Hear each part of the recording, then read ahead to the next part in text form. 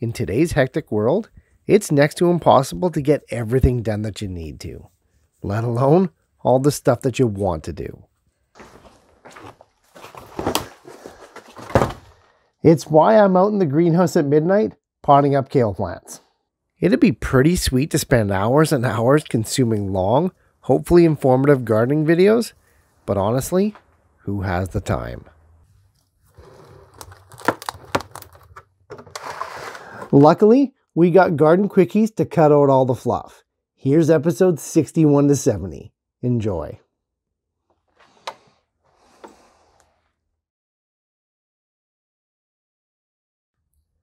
We can all agree that without good soil, our gardens are going nowhere. The seeding, planting, growing, and harvesting, they're all a reflection of the quality of our soil.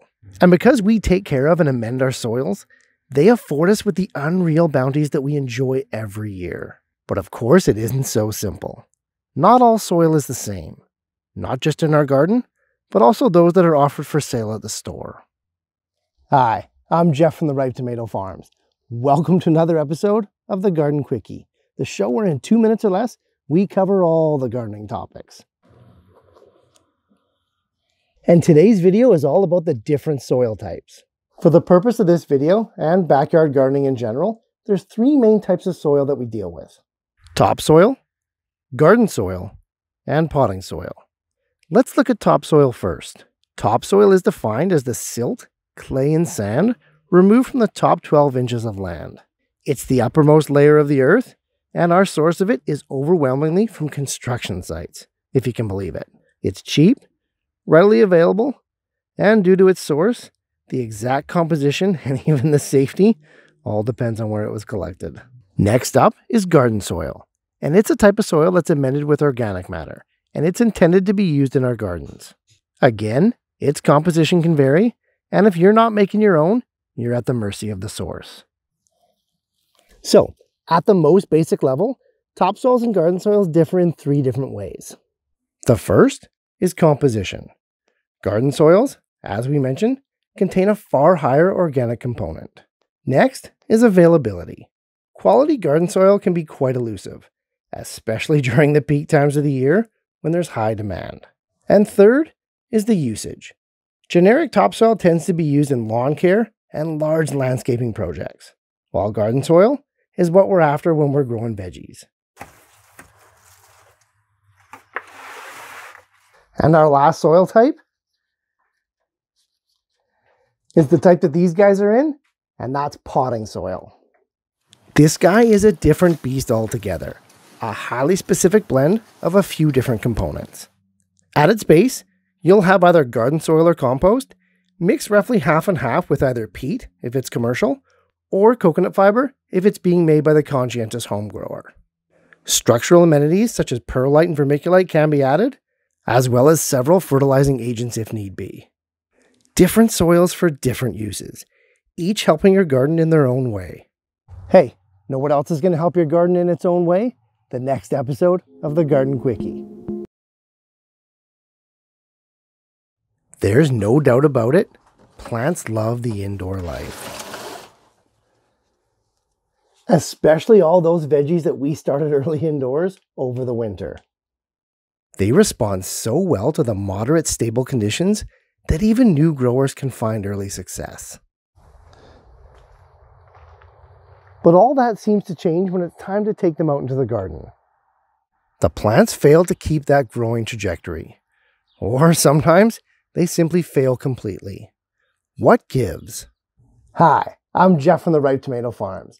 Welcome to another episode of the Garden Quickie, the show where in 2 minutes or less, we cover all aspects of growing a garden. And today is all about transplanting. Or, more accurately, transplanting fails. I've singled out 3 main reasons why our plants fail in the transition from indoors to outside. Time's short as always, so let's dive in. The main reason that Plants fail when you first take them outside is that they're not hardened off first. Plants are very adaptable organisms, the most adaptable on the planet.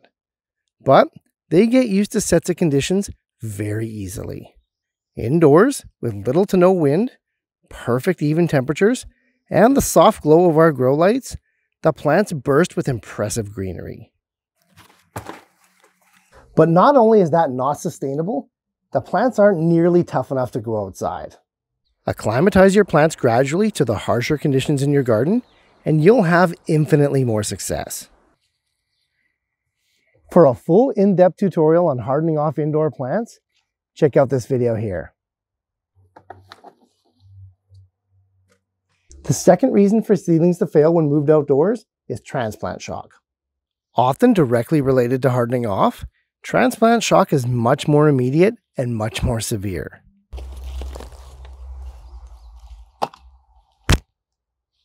The act of disturbing the plant, mainly the roots, coupled with a brand new environment, can often result in transplant shock. It varies in severity, and it affects different plants differently, with some being more susceptible than others. Moisture and temperature are the biggies, so make sure that the plants and the new soil is well hydrated, and that the day you plant them on is not extreme weather-wise. And the last reason for a transplant fail is timing. Too early, and it's just not going to work. The plants simply aren't ready. You see, proper transplanting is a function of two different sets of timing, both the timing of the age of your plants, as well as the timing of your weather and your calendar dates. When it's all said and done, the age of your plants can make up for any inconsistencies in your timing, and thus takes precedence. Know what else takes precedence? Watch in the next episode of the Garden Quickie.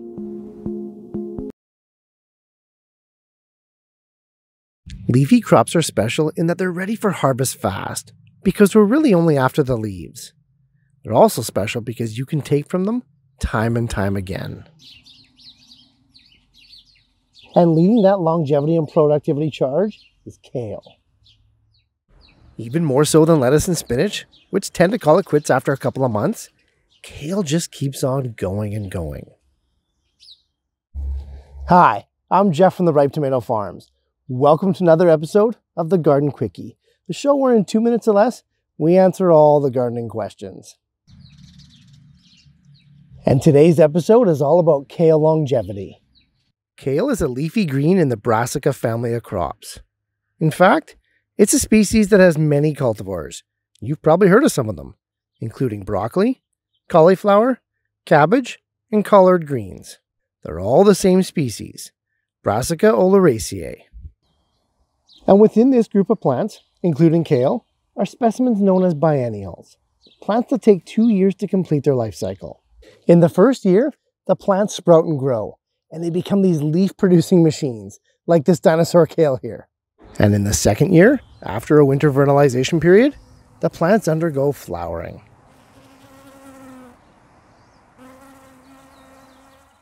So depending on when you first seed them, we get a minimum of 2 years for each kale plant. Even after flowering, however, they kind of keep growing, sometimes for 3 to 4 years or more. But never with the same leafy vigor as the first year. Not to mention, even the taste changes. After flowering, or even in the months leading up to it, the leaves turn much more bitter and much more pungent. They're still edible, just not nearly as tasty as year one. So the next batch of kale you grow can definitely grow longer than that initial season. But it does come at a cost. It's not free. You know what is free though? The next episode of the Garden Quickie.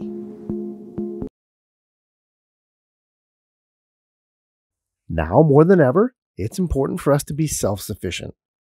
Rising costs, rising uncertainty. It's becoming a reality that the more you can do for yourself, the better off you'll be. But to us, it's nothing new. As gardeners, we live and breathe this stuff, producing amazing food with just our 2 hands, some dirt, and a little knowledge. Hi, I'm Jeff from the Ripe Tomato Farms. Welcome to another episode of the Garden Quickie, the show where in 2 minutes or less, we all become a little more self-sufficient. And today, we're putting garlic on a pedestal. Growing any crop is being self-sufficient, no question. But some plants are a better choice than others when it comes to food security. I'm going to nominate garlic as one of those choices, and here's 5 reasons why. 1, it's easy to grow and it's super low maintenance. Virtually pest-free and requiring little space and care, growing garlic frees us up to do and grow other things. Not only is it easy to grow, it grows from itself. Garlic is planted in the fall from the individual cloves contained inside the bulb that you harvested that summer. A true cycle of self-sufficiency. And speaking of planting in the fall, yes, garlic is a long crop, but it spends most of its life cycle growing over winter, freeing up your garden spaces to grow other plants. Our 4th reason to pick garlic to grow for a self-sufficient lifestyle is that it stores well. Just as garlic takes a long time to grow, it also keeps for a long time. Months under normal conditions, and years if frozen or jarred. And that's really efficient, because garlic almost never goes bad. And finally, growing your own garlic is good because of the alternative. The vast majority of garlic in our stores is imported. And let me tell you, it comes from countries with less stringent chemical and pesticide laws than we have. And with that said, there's nothing more self-sufficient than looking after your own health. Except maybe watching the next episode of the Garden Quickie. Growing your own strawberry plants at home is rewarding and actually quite easy, even for novice gardeners. The plants are fairly undemanding, if not adaptable. The trick with strawberries, though, is getting that monumental harvest and also berries that taste their best. Hi, I'm Jeff from the Ripe Tomato Farms. Welcome to another episode of the Garden Quickie, the show where in 2 minutes or less, we solve all your gardening questions. And today is all about fertilizing strawberries. What should you feed with and when should you feed? Time's ticking as always, so let's dive in. Despite being really low maintenance, strawberry plants are quite heavy feeders. Which leads us to the first question. What should we feed with? For the best strawberry fertilizers, it's all about balance. Too much in any one macronutrient, your NPK, and you're going to get uneven results. Always aim for a balanced blend and make sure to include trace minerals and elements. It's the compounds of those other things other than your nitrogen, phosphorus, and potassium, that's going to give strawberries their extreme flavor. I tend to go with liquid organic seaweed or kelp extracts, dilute to the manufacturer's specs, and it consistently gives me the best results. They've got a balanced NPK, and they're just loaded with trace minerals and elements. Once we know what we're feeding with, we then need to decide when to feed. This one's easy because strawberries only get fed twice a year. Once in the spring, about 2 weeks after they break dormancy, and then again in the late summer, early fall, after you've harvested the last berry. The spring feed gives your strawberry plants the boost they need for that epic berry production, and the fall feed restores that vitality to your spent plants that have winter dormancy looming on the horizon. Fertilize the roots, not the leaves, and enjoy your best strawberry harvests yet. Know what else is good to enjoy? The next episode of the Garden Quickie.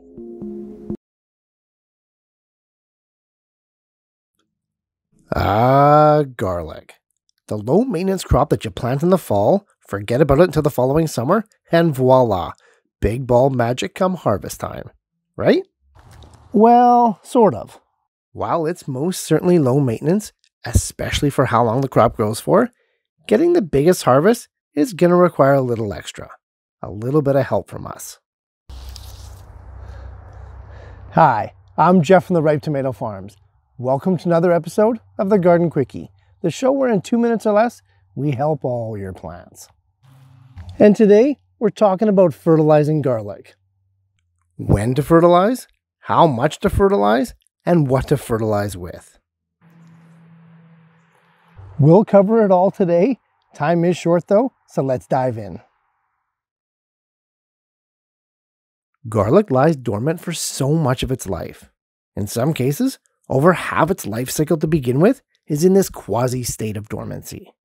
However, I've dug them up after 2 months in the ground in the frozen days of December, and the cloves are for sure growing. The second the garlic hits moist soil in the fall, it starts to grow. White roots appear within days, and in years that it's warmer, the plants are going to sprout even before winter. Given my mild climate, that actually happens to me every fall and winter, and yet I still don't fertilize before spring. In that window of time between when you plant and the spring thaw, you should be able to get away without an application of fertilizer. If you're like me and you consistently build up your soils with organic matter and you amend with some compost in the fall at the time of planting, your garlic shouldn't need anything from you until the spring. With spring in full swing, as well as your garlic, now is the time for that first round of fertilizer. Right around that last spring frost date, depending on the ups and downs of winter, your garlic should have sprouted. In fact, it could be as tall as 6 inches or more. Right now is when they need their first dose of nutrients. For garlic, you want to skew higher in nitrogen. That's the first number describing the NPK on any commercial fertilizer. One good liquid feed through that mulch gets the garlic party started. Spring does what spring does. The weather warms up and the rains fall. Both of those things are going to deplete the nutrient levels in an actively growing garlic patch. So one more time, at least 6 weeks before that mid-summer harvest window, you're going to apply another round of fertilizing. Same as before, just dilute to the manufacturer's specs and water from above. You don't want to feed again any later than this, any closer to that harvest, as that could delay or even stunt the bulb growth. That's it. 2 feedings. Once when the garlic wakes up in the spring, and then again 4 to 8 weeks later, depending on your climate. Easy peasy. You know what else is easy peasy? Quite likely the next episode of the Garden Quickie.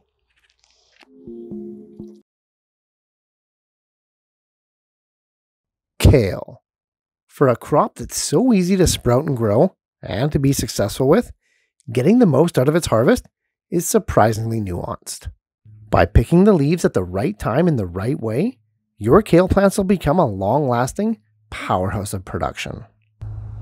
Hi, I'm Jeff from the Ripe Tomato Farms.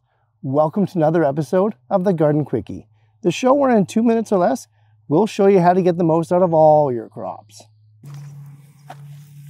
And this episode is all about harvesting your kale. When to harvest, how to harvest, and how much to harvest. Time short as always, so let's get into it. Kale is great to harvest because the leaves are super hardy and they actually taste better when the cooler weather hits. On top of that, with kale, we're only after the leaves, and this makes them infinitely easier to grow than a fruiting crop. Plus, it lends itself to multi-harvesting. In temperate climates, kale is best harvested on either side of summer. That is, during the cooler days of spring and fall. In warmer regions, just try to harvest during your coolest months for the best palatability. To accomplish that though, and achieve that right window of harvest for your area, requires careful timing of the sprouting and planting of kale. For that, and all things growing kale, check out this guide right here. Okay, we know when to harvest, but how can we harvest the kale so that it keeps producing for us? Simple. Always take the lower, outer, older leaves first. That's it. As long as you leave a top whorl of 5 to 7 leaves, the plant's going to keep growing and keep producing. In fact, your plant will be healthier for it. Removing the old leaves stimulates new growth and turns your kale plants into green machines. You'll be surprised at their new vigor. Mature leaves should be harvested at no later than 2 months of age. They need to be picked before they get older and lose their sweetness. On the flip side, you can also harvest the younger leaves after around 3 to 4 weeks as baby greens. At this stage, they have maximum sweetness. Know what else has maximum sweetness? Hopefully the next episode of the Garden Quickie.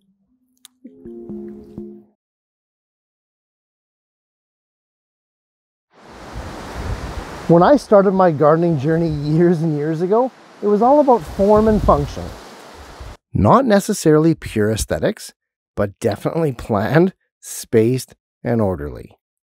Everything in its place, and a place for everything.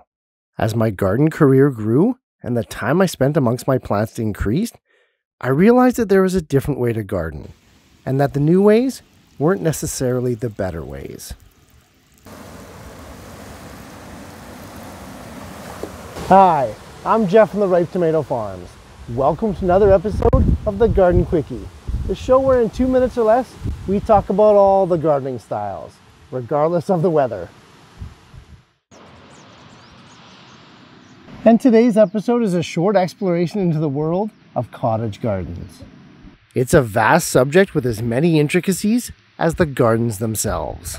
For today though, as time is limited, let's just focus on the definition of what makes a garden a cottage garden. Cottage, or English gardens, are a distinct style of gardening that uses a compact, informal design consisting of a mix of edible, ornamental, and indigenous plants. These gardens tend to nestle themselves right up against a structure, such as a small house or a cottage in the old days, or up against a greenhouse, like I've done with mine.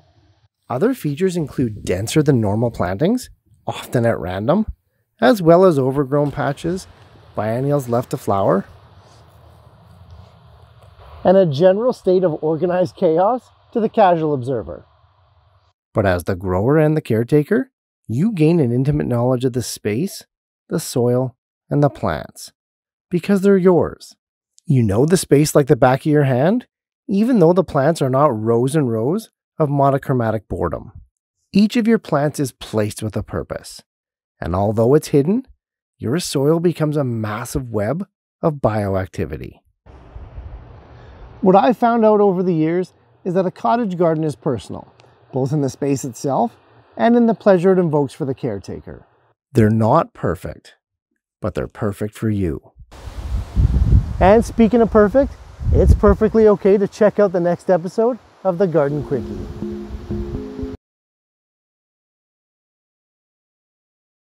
I think it's fairly obvious by now that I love to garden in fabric grow bags. I've replaced nearly every large pot in my garden with a fabric grow bag of similar size, and I'm not going to be going back to hard pots anytime soon. Hi, I'm Jeff from the Ripe Tomato Farms. Welcome to another episode of the Garden Quickie, the show where in 2 minutes or less, we show you all the best ways to grow. And today's episode is all about fabric grow bags. Or more accurately, the benefits of. I got 6 in total and time is ticking, so let's get into it. Probably the most readily tangible difference of fabric grow bags versus traditional pots is drainage. Instead of just 4 or 6 holes on the bottom, fabric pots can drain excess water in a 3-dimensional fashion, fully eliminating root rot and other poor drainage afflictions. And if we dig a little deeper, we find our second benefit, which also affects the roots. Instead of creating a mass of roots that gets bound and wound and limits the plant's growth, the roots hit the side of the fabric pot and get exposed to air. This prunes the exploring roots, causing them to branch out and creates a much more fibrous, efficient root system. Another positive for grow bags is these little handles that they come with. It makes moving them around a cinch, even the really large ones. The bags themselves are also really lightweight, so moving this 10-gallon garlic bag is a piece of cake. Back to that drainage.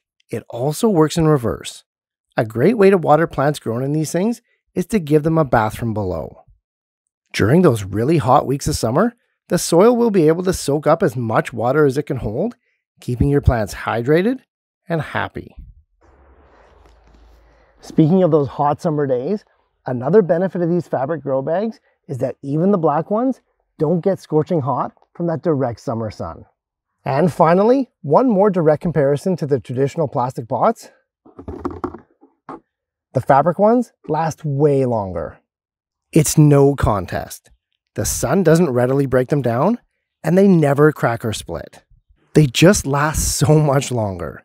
7 years old, and these 2 grow bags growing this year's garlic are still going strong. Know what else is still going strong? Garden Quickies. But that's all thanks to you guys. I hope to see you in the next one.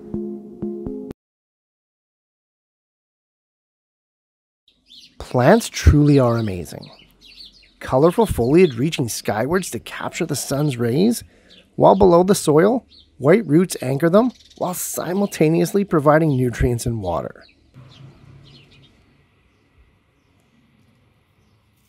As gardeners, it's where these two worlds of a plant's physiology intersect that really interest us. Hi, I'm Jeff from the Ripe Tomato Farms. Welcome to another episode of the Garden Quickie, the show where in 2 minutes or less, we make plants fascinating. And today's episode is all about root colors. Just what is the root color? We hear about it so much. We hear about it whenever we're planting or maintaining our crops. Well, like we mentioned, it's the exact point on a plant where the stem meets the roots. And it's almost always right around the soil line, separating the plant into the two halves of its anatomy. One of the clearest examples of root colors you'll find is on green onions. Even trees have root colors.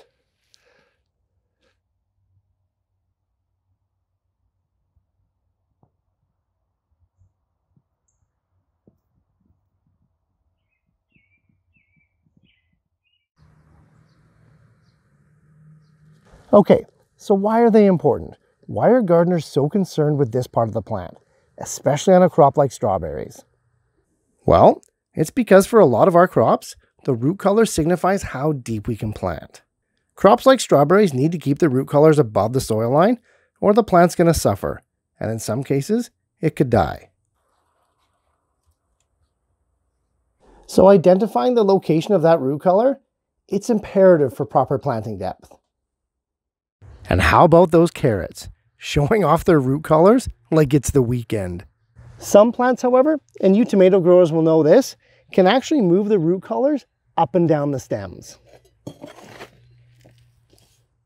They do this by sprouting adventitious roots and shoots all along the stem, thus establishing new root color locations automatically. Amazing stuff. The part that I find really amazing though is how the plants sprout and form the root color location immediately. And then away they go, just like clockwork. And just like clockwork, I hope to see you guys again in the next episode of the Garden Quickie. Thanks for watching, guys. And hey, if Garden Quickies are your thing, be sure to click on this playlist here as we explore and solve more growing issues in 2 minutes or less.